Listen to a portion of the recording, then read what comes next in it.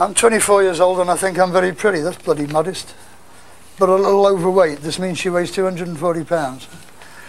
I have this friend who's extremely attractive, yes, who plays in a band. I like this band a lot and I want to continue.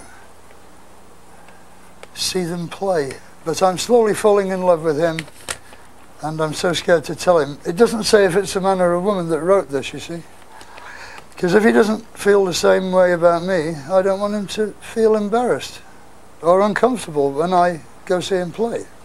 Should I risk our friendship and tell him that I like him? Or just wait to see if he feels the same way about me? Well, it's one of those old problems, you know. I mean, she loves me not, you know. Who cares? I mean, go for it. It depends how much you really want to fuck him and how much your friendship means to you. If you can't face being his friend without fucking him, try and fuck him, you know. I would. Well, not him, you know. One of my best friends has been going out with this one guy for like 4 months.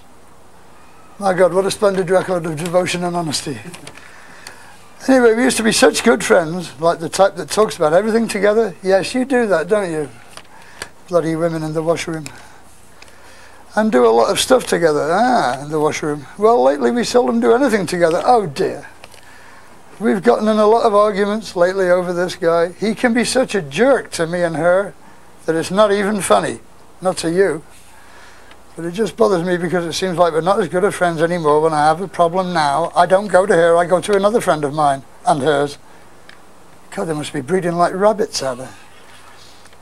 I don't think she fully cares anymore, my best friend and I have talked about this. Oh, so you're still talking to her? And she realises we don't do much together anymore, but she doesn't give a shit, does she? Because she's with this guy, right? I can't help you, you're just jealous, piss off. You want it to be your friend forever till you fall in love instead, right? Shove it.